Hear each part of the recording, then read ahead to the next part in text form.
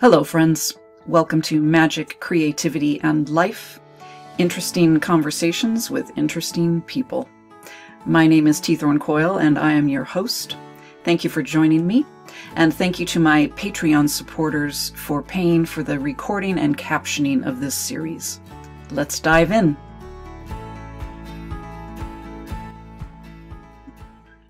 Hello, everybody. I'm here today with Meg Elison, and Meg is a Hugo, Philip K. Dick, and Locus Award-winning author, as well as a Nebula, Sturgeon, and otherwise awards finalist.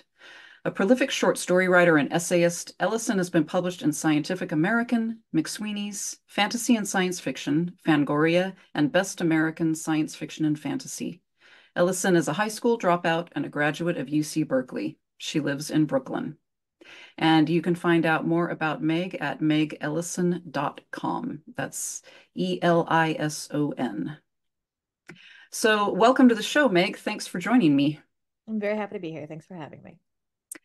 So first of all, I had to laugh when I read your bio because I am also a high school dropout. Love to hear it. And so I just think that's interesting that here we are, two professional writers who dropped out of high school. Why did you drop out of high school, if you don't mind sharing? I don't mind at all. I was living in pretty extreme poverty, and my mom at the time left the state, and I didn't want to follow. So I stayed where I was, and I worked for room and board, and it was very difficult under those circumstances to finish. So I carried it as far as I could, and then I had to work full time in order to support myself. So that was the end of high school. Wow. What Yeah. happened with you? Um, I just really loathed high school. It was a waste of my time. I was too smart, too awkward, too whatever. And I wanted to leave when I was 15, and my parents forced me to stay until I was 16. Mm. So I did that and then dropped out, went to community college for a couple of years, fled to San Francisco as soon as I turned 18 and dropped out of college. Finally went back to college in my late 20s, early 30s to get my philosophy and religion degree. So here we are. I went back to school about the same time, and there's way more of us than you might think. And after I dropped out, I really needed to hear that. So I want to keep that in my bio for as long as I feasibly can. Yeah, it's great. That's great. Well, so just to give a little context for people, the reason I wanted to have you on the show is you're a novelist, short story writer, essayist. You also express creativity through fashion, and I'm sure a lot of other ways too. So I want you to tell us about other forms of creativity and how creativity weaves through your life. I think it's important to have a form of creativity that you don't monetize or even necessarily show people. I love that I make a living as an author and my work is very important to me, but that puts a different sort of pressure on creating that kind of work. So Right. I'm also a really good cook, and that doesn't have to go on Instagram or make any money for me. And I'm a really bad pianist. And it's great to be bad at something and to pursue it as a true amateur with an amateur spirit, and to see myself get incrementally better without the added pressure of an outside audience. So I'm loving that part of my creative flow right now. That's cool. Yeah, I'm an amateur photographer, which I Huh. do post to Instagram, but people sometimes say to me, "Are you going to publish your photographs? Are you going to have a show?" I said, "No." Like, I'm very clear it's just for me and whoever happens to stumble across my social media and enjoy what I'm doing. Just let me live. Just let me have one thing unobserved. Yes. Yeah. It's interesting because since I've been a creative person my whole life, I've not really had hobbies. The only hobby I had was when I was going to a lot of anarchist meetings, I did a lot of embroidery to keep from stabbing people. Right, the endless meetings, endless consensus meetings. But since then, I realized I hadn't had hobbies for a long time. I was getting into the habit of monetizing everything. And you're right, it's not great. So I'm really happy to have picked up photography because, It like, I've monetized my music, you did. everything. It gets to be oppressive. Like I love reading, and I used to tell people reading was my hobby, and then being a writer is like 80% reading. So reading is Yes. my job now, and I still enjoy it a great deal, but when someone asks me about my hobby, I feel not quite right saying that I read for pleasure because I do, but I'm on the clock the whole time. Yeah. Yeah. Yeah. Yeah, I get that. Um, so the other question I wanted to ask you is, what does the word magic mean to you? Mm. This is definitely a word that's taken on a lot of different definitions throughout my life. I've gone all the way from like a pretty hermetic description of magic as the etheric attempt on behalf of the physical body to change probability through force of will, to the power to bend reality or to change consciousness, which was the working definition for most of us in the pagan community for a long time, to thinking of it as the last resort of the unheard, of the powerless. And sometimes I still think it's that. At this point in my life, as much as I make my living with words, I find it almost impossible to describe what magic is. It is an energy and a sense for that energy that all human beings have, that we are capable of interacting with and acting upon, that we do not have the right words for yet. Hmm. Hmm. That's what I got. Hmm. Well, and your definition of um, the last cry of the powerless, however you put that, that seems to weave its way through your writing. It definitely does, yes. So, do you consider writing to be a form of magic? It always is, because you are forming a connection with another mind that neither one of you can see. And you have to form that connection across space, across time, sometimes across language barriers, which requires another magician, the translator. Right. I've heard it compared to all kinds of things. I've heard it described as sex, as community, as it is communion, it is communitas. I'll take that, but it is absolutely magic along the way. Hmm. Yeah. Yeah, that makes sense to me.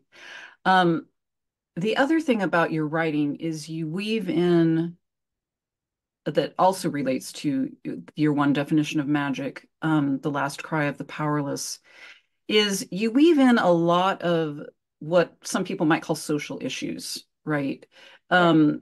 And it almost doesn't matter what genre you're writing, fiction, nonfiction, you're writing about um, abortion, you're writing about gender, you're writing about fame and public scrutiny.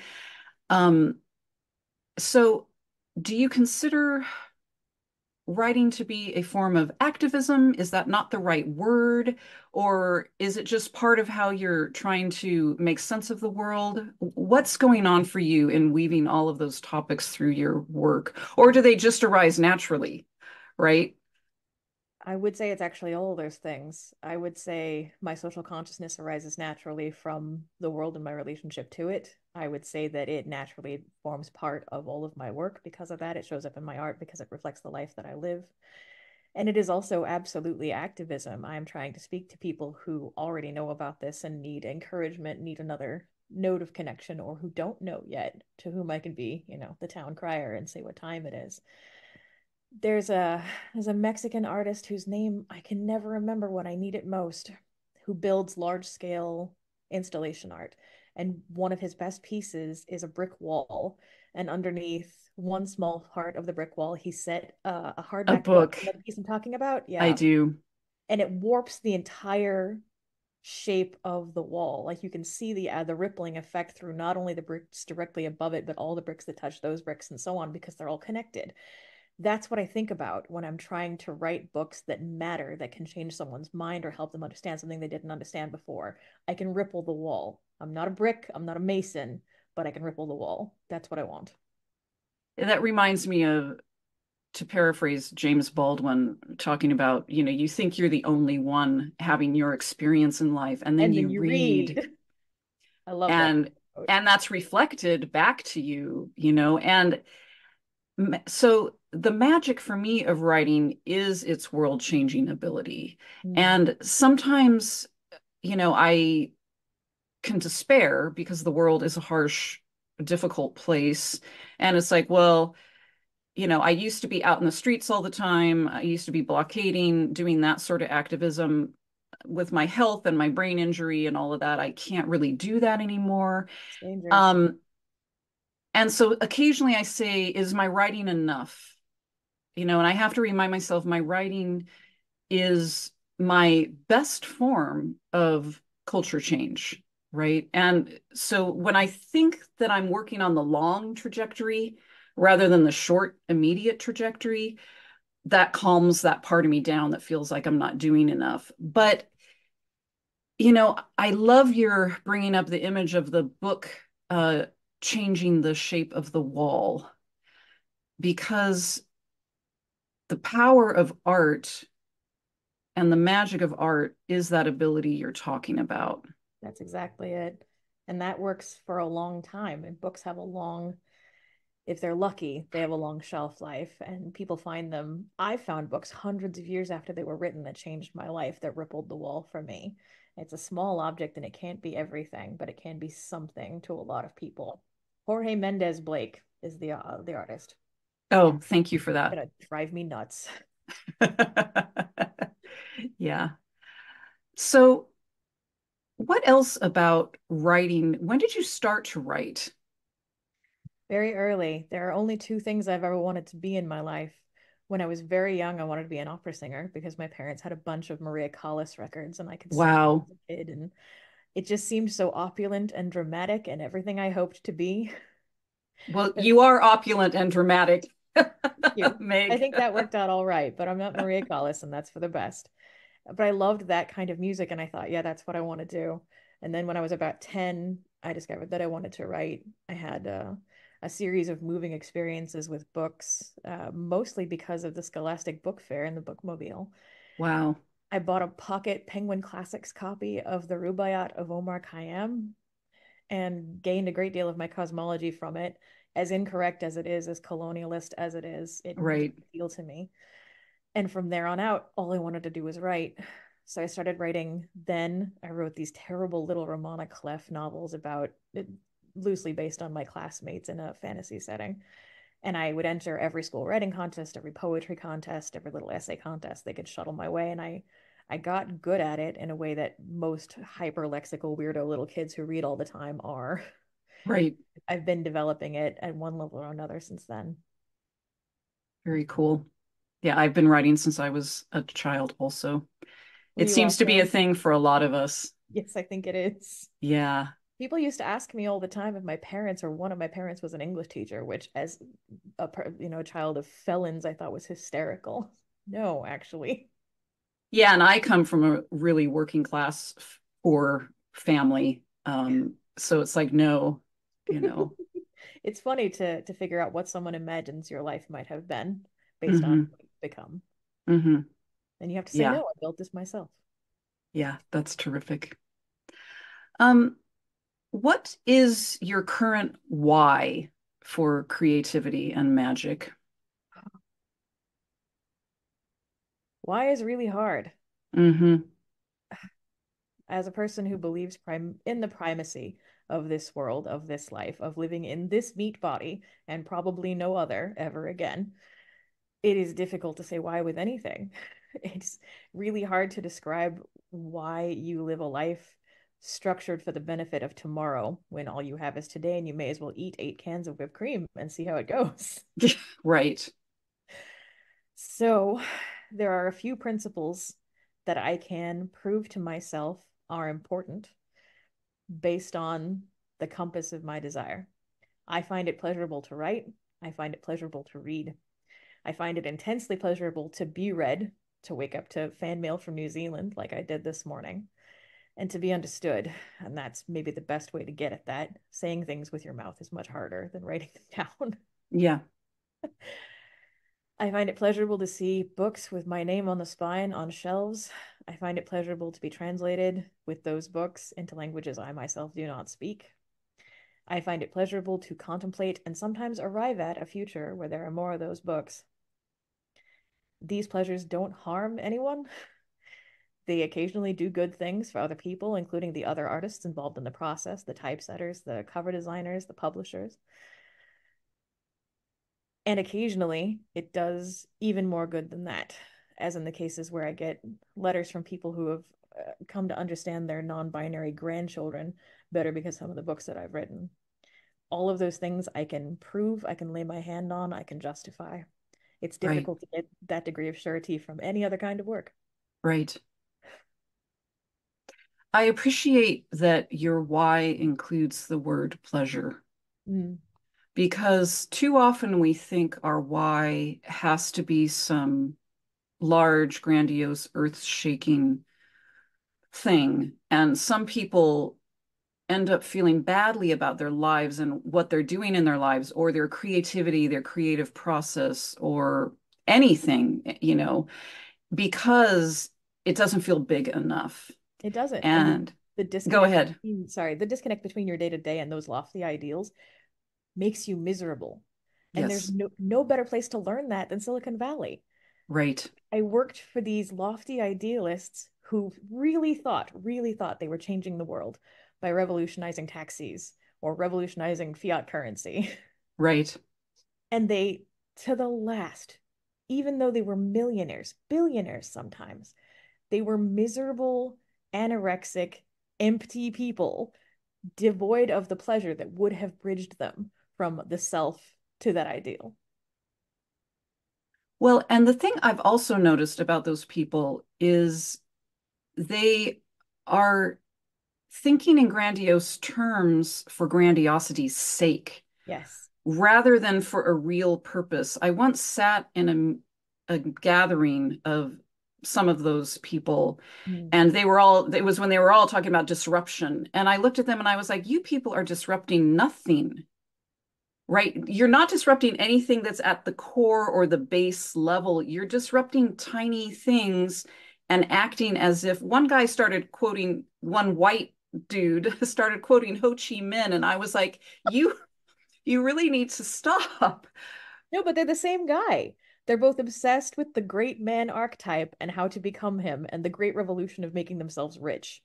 And it's laughable looking back how many times I saw that same moment. I know exactly what you're talking about. Yeah, and I just shook my head because I was like, you are not Ho Chi Minh and you never will be. And Thank God. the things you're doing, right, you're not revolutionizing anything. Um, so can you claim what you are doing, right? My mantra that I continuously return to is do what you can, when you can, where you can, That's great. I love that. right? And I wish some people who had grandiose, lofty aspirations got more granular and said, I am going to do my best to affect this one thing, like the book in the wall. Right. What can you Yeah, do right here, right now? Not how much venture capital will it take you to have a 5-year plan? right, right. Yeah, So, pleasure, bringing that back into the conversation, feels like a good antidote to some of that grandiosity because pleasure is simple, it is. right? It's It's like, self-affirming. oh, it's the grape between my teeth. Oh, it's the flower on my walk. It's the scent of jasmine. It's that snatch of music, right? And if you are honest with yourself and can observe your own reactions, if you can determine when you are honestly feeling pleasure and not when you're fulfilling obligation, not when you're performing to type, not when you're being of service to someone else, which are all different things. If you can truly identify those things that bring you pleasure, it becomes the guiding force of your life. There's nothing else that's worthwhile. And it'll tell you when you're in the wrong situation, when you've made the wrong decision, when you're associating with the wrong people, because it evaporates. What has helped bring you to that place where you can accurately gauge? Therapy, frankly, Mm-hmm. great deal of therapy that I was privileged enough to have access to in my 30s, which helped me free myself of what I like to think of as bad programming. Right, You think of I'm running old subroutines on a very old computer, and a lot of them are broken, and a lot of them right, are installed by people who weren't going to have to work on this system in 30 years like I am. right. So understanding that you are the system, that you own the system, that you get to delete any subroutines you want and reset to what actually works makes a big difference. I had an excellent therapist through most of my 30s, and also a great deal of self-reflective work. I'm a journal keeper, and I practice a great deal of magic in groups and on a solitary basis. And that is another tool, when wielded with great honesty, can lead you to your actual desires. Mm-hmm. Yeah, I was raised to be good, right? Partially to keep from terrible consequences, right? Right. Random acts of violence, instead of random acts of kindness. And it definitely took me time to grow into a sense that pleasure is good and pleasure is necessary, and that I can and should have pleasure in my Yes. life. And again, that it didn't have to be big, that it really was all the small things that make up the web of life that give me pleasure. And that my part in the world can offer some pleasure too, right? Because sure, some of my writing tackles deep philosophical, questions just like yours does. It And definitely some of my does. writing is like, have something sweet because damn it, life is hard. The thing that I love most about your work is when mutually supportive groups of people find moments to just enjoy each other. Like you write people dancing in a way that I really love because it Oh, helps them thanks. themselves and each other and the real joy of a spontaneous moment and you're great at that. And I think that without that web work of small pleasures, you don't discover the big ones. You're not on the right tracks. You don't get led to the center of the web. Right. So, in the world we're currently living in, where there's so much pain and suffering and horrific things happening, um, what is the role of pleasure in the midst of all that for you?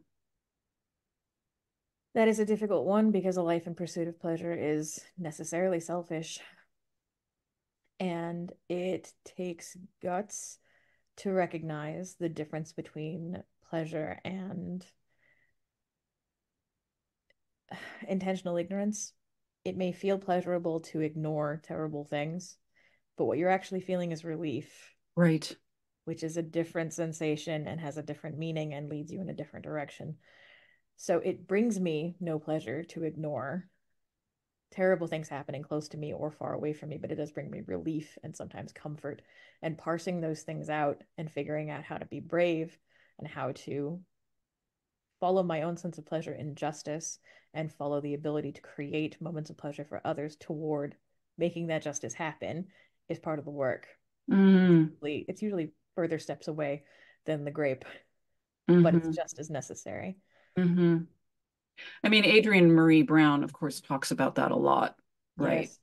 Yes, It's the core of her work, is to not be in states of self-abnegation in order to bring about justice, right? That pleasure needs to be part of the work we're doing as communities, right? And when community action, whatever it is at its best, it includes those moments of pleasure.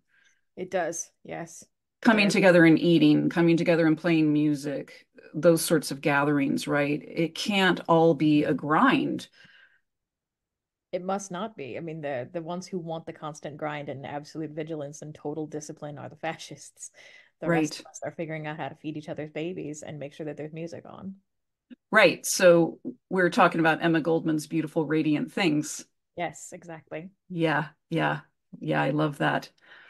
Um, so I'm gonna steer us back into your fiction because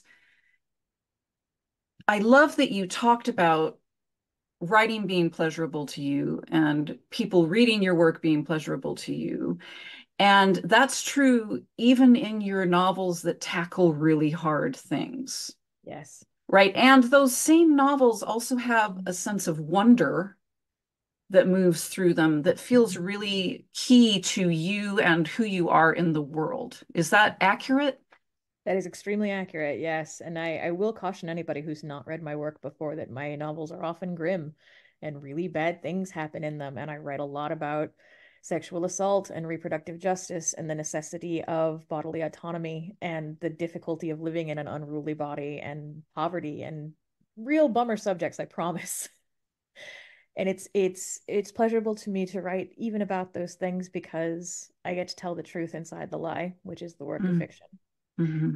and because it creates contrast to when I write moments of pleasure for characters so that you can truly enjoy it because you know what they've been through. Mm-hmm. So it's life. It's life. It's just like life. Hmm. Yeah. Thanks for that. That's terrific. Um,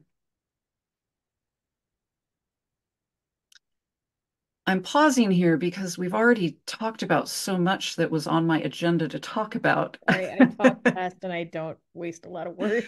No, I'm the same way. I know you are. You speak. It's terrific. I love it. So where I want to go next is, first of all, what's next for you, writing wise? Are you working on a large project? Are you working on some small projects? What's happening? I am working on a large project, actually several. I just finished a horror novel about dentists. Oh my gosh. Like most people who grew up in poverty, I am afraid of the dentist, and I expect to be both in physical discomfort and a great deal of shame when I encounter them, Right. which is pretty fertile ground for a horror novel. Yeah. I've also been writing a great deal about the nature of the individual in fiction and what it means to be a person and how differently that's viewed in different cultures, what your responsibility is to the collective versus your own destiny. And those are weighty subjects, and what better way to get at them than science fiction and horror? So there will be lots more of that. I've also been doing a great deal of work for a couple of magazines, and that keeps me busy these days, but I am always writing a novel. Yeah. And what's next for you or current for you magically, if you can share anything? I, since I moved across country, I was very fortunate that my particular branch of Wicca is well represented on the East Coast to where I've moved. So I was able to land with not one, but several covens that were open to me coming and joining, either visiting or staying there. So I am very pleased and very lucky and excited to get back into keeping a regular calendar with group practice. It's difficult through the big holidays at the end of the year, but I'm looking forward to spring. I miss I miss being with my fellows. Hmm. Yeah. Hmm. Do you have a core spiritual practice that helps you? This is always difficult for me to define because spiritual practice has meant so many things throughout my life. But going back to before I had a definition of these things or before I accepted somebody else's framework for it, my core practice has been gratitude. Yeah. There are always things to be grateful for, even when I've been at my most miserable, my most abject, my most pained. And it's not to say that you shouldn't pay attention to things that suck. You should, but it has been a source of calm and comfort and joy for me to consistently return to those things that I'm grateful for. And more than that, to assign that gratitude to the person or people who helped me to have it. It helps me stay connected to the people around me, and it helps me to stay grounded in the things that I can use. That's really helpful. Thanks. Yeah, that's a major practice for me too. So I think it really works. I appreciate that reflection. So the other thing I want to bring up is one of the things that I find delightful about your presence in the world are your fat vanity posts. Yes. I often comment that, oh, you're working your 50s, film goddess vibes again today. So it's your combination of fashion and, joy in the world and looking good and pleasure and all of those things rolled together in one magical package. And I'm wondering if you have any reflections to say about that process. What's that been like for you to make your fashion posts and your fat vanity posts? And what is the relationship you have between vanity and pleasure? Mm. It's been nothing short of revolutionary. And I know to a lot of people that sounds simplistic or perhaps obsessed with symbol or surface, but I have not found anything more powerful in this life than falling in love with myself and the image of myself. You can't take good care of a body that you hate. You cannot be hard on yourself until you're better. Neither one of those things works. What works is caring for yourself and loving yourself and believing in yourself not only as a being worthy of care, but as something great. Mm, And I take great pleasure in my vanity. I take great pleasure in good clothes and frankly being pretty. It's definitely worth it. If you're the kind of person who likes to be pretty, you should pursue that with all due haste. It's a major mind fuck to be as fat as I am and as vain as I am. And I love what that does to people, both people who need it and people who are frightened by it. Mm, And I get to accept a great deal of compliments and confusion and questions and the hmm. occasional confession from people who have to contend suddenly with what my existence means for them. That's not a path for everybody, and you certainly don't have to do the work if you just want to be cute. But I really welcome it. And by embracing my own image and my sense of fashion and frankly, my vanity for my own goddamn face, it's made so many opportunities for me to enjoy that and to there is a moment for everyone who reaches this level of self-love and beauty where you become iconic. It's a dead word. I know everybody's throwing it around these days, but you literally light someone up in the way that a religious icon does. And they Right, look at you as something not quite human, something more. You can be very symbolic to them because of that. It is an right. incredibly powerful moment, and I love doing it. Again, and it's just a moment. It is, it The doesn't last. right, but it's the power of the moment, and sometimes that's all we have Yep. with each other. It's just when the light is right. Yeah, yeah. I The love sea image that. is amazing. Yeah, it is one of the best things that I get to do. Also difficult to describe. It's not rippling the wall, but it means a lot to a lot of people, including me. I think it is rippling the wall. In You what think? way is it not rippling the wall? I think because it doesn't, for the most part, it doesn't last in the same way. Like you can argue that that kind of iconography, like, the best photos of Marilyn Monroe, which will never fall off and die, that people will be painting those on walls long after the fall of civilization. In some cases, the image of the body endures in that way. I've caught enough people at the right moment that they realize the Venus of Willendorf is in the room with them. The likelihood, however, of that lasting is statistically less than a book. I see, I see. So it's not rippling the wall in the way that your books do, but It does ripple it consciousness. is it is consciousness changing, Yes. and it is therefore part of the longer cultural change project, Yes. right? So it's affecting individuals in a moment, um, and then it goes away, right? Absolutely. And the moment is very important, but yes, it is fleeting. And it would be remiss of me not to mention that in order to adjust my consciousness to this way of thinking about myself and about the body in general, it took reading a great deal of Black scholarship about the body. Hmm. Books that I always refer people to are Fearing the Black Body, especially for fat people, especially for fat white people, and The Body is Not an Apology by Sonia Renee Yeah, Taylor. Yeah. yeah. Body is not an apology is beautiful work. Beautiful, great book, life-changing, much better than The Body Keeps the Score. Get the book. Yeah, yeah. Thanks for that. I appreciate you bringing up Black writers, Black thinkers, Black scholars into this conversation because, of course, um, the Black body has been so commodified and then Commodified, demonized, rejected, sexualized, the whole thing. vilified, Yes, fetishized, yes. all of the above. So that's important.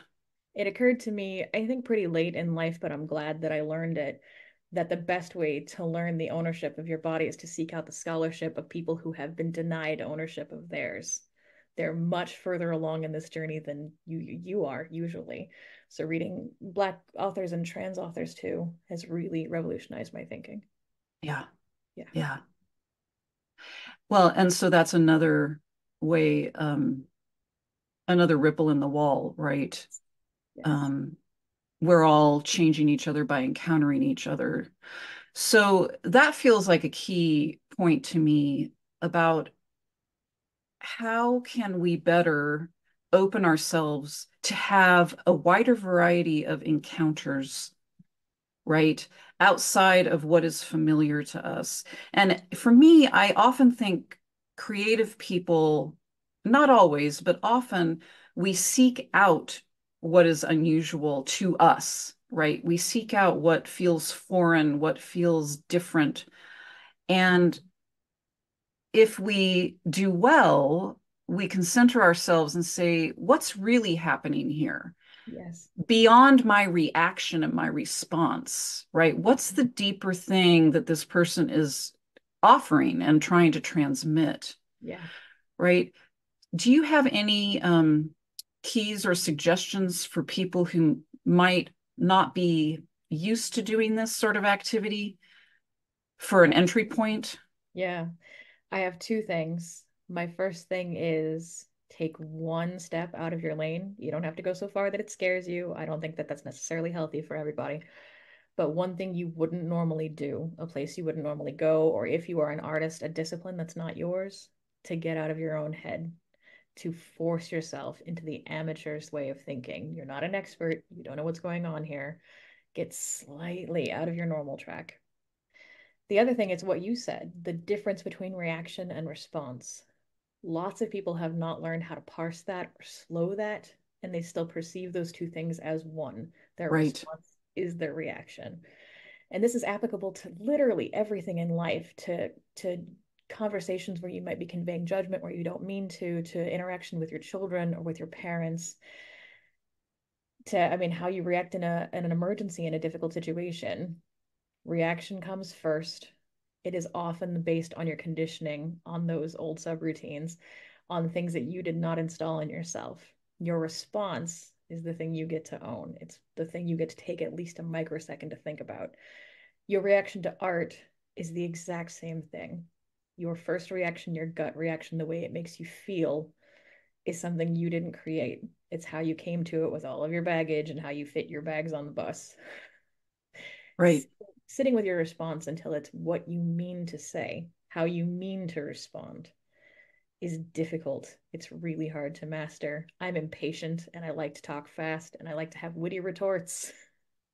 Learning to be patient enough to make the difference between those two things has been the work of at least a decade, and I still mess it up. mm-hmm, I would tell everybody, artist or not, to learn to take those two things apart. mm-hmm. Yeah, and the practice for me can be as simple as pausing to take a conscious breath, That's it. right? Pause. So it buys me just a few seconds of time, and that tiny bit of distance is useful for my ego Mm-hmm. and all my training, right? To say, oh, there's something in the world outside my training. There's something in the world outside my inculcation, right? There's something in the world that exists outside of my family dynamic, my birth family dynamic, right? And the thing you said that feels really important is yes, and then you get to choose, You get to choose, which I know a right? lot of people feel trapped in their reactions to things because it's big feelings a lot of the time. It's shame and guilt and anger and defensiveness, and they feel too big to get around. Learning to take just a little bit of time away from those things gives you back your decision, your control, your choice. Right. And, for me, that is also true of both my creativity. What am I going to work on and why? You Yes. know, do I feel like working on it today? Am I resisting something, or do I actually need some rest, right? And I need Are to you parse the difference between those things. are you reacting to scarcity? Are you thinking I need to make money next year? Are you thinking everybody's writing vampires? Nothing good comes of those reactionary Right, thoughts. right, right. I will say it's self-reinforcing because the first time learning to parse those two things keeps you from saying something you wish you hadn't said. You Yes. feel like a god. I stopped myself from saying something embarrassing. Yeah. Yeah. And it works in those larger decisions, like what you're going to do next in your career, or even how you represent your work. A reactionary representation of work has gotten more than one person in a lot of trouble. Well, that's for sure. Yeah. The million cases of that. God. And, it's also true for me with magic, I think, Mm, right? yes. What is this magical act? What is my intention? Why is my intention? And is that really what I want, need, or desire? You know, and focusing on parsing the difference between want, need, and desire has been important for me. And then, Also the work of a decade. Yes, yes, indeed. And then because we're not allowed to in some cases we're not allowed to want things, in other cases we're not allowed to need things. So people often switch those words Yes. to try to lighten To get around whatever, those rules, to get around the rules. right? Yes. And then let alone desire, which circles us back to pleasure, right? And there are What, so many rules around that. Yeah. right? And what is my deeper desire? What is that place where want and need come together in me and want something more, you know? Yes. I told a friend of mine not too long ago that I think my 20s were about figuring out what I like, and then my 30s were about learning to like what I like. And so for my 40s have been about learning to like liking what I actually like. It, because of the rules around pleasure, because what are you allowed to want? What are you allowed to need? What if someone told you you're allowed to desire? It is harder than you think to know those things, Yeah. Yeah. and everything good comes from them. Yeah. And my hope is that we can all find our way to pleasure no matter what our current conditions are, and no matter how fleeting it may feel. On Every the moment of pleasure feel is important. It's worth it. On the worst days of my life, like making a cup of tea has made a huge difference. Even getting arrested in protest and having your arm Right? zip tied behind your back. Figuring out that you can help somebody unzip their parka by biting their zipper and having them pull away and then wadding up your jacket behind your hands, incredibly pleasurable. Yeah. Yeah. Small acts of resistance and mutual aid are pleasurable. It's it, that whole process, figuring it out, having the satisfaction of getting it right, the satisfaction of helping somebody out, the minute relief of feeling not as uncomfortable as you were a minute ago. It is Yeah. that simple, it is that important, and it is that complex. Yeah. Thank you so much for that. That's beautiful. Yeah. So before we close, any last thoughts on creativity or magic or life?